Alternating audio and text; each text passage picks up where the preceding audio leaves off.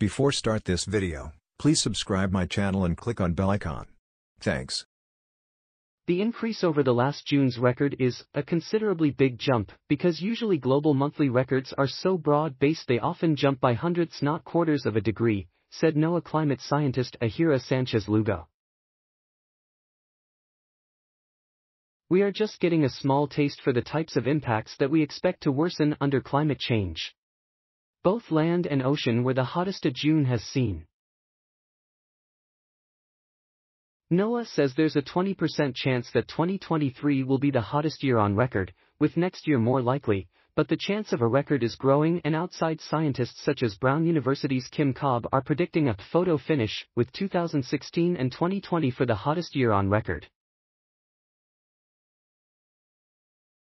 Thanks for watching. Please subscribe my channel for more videos.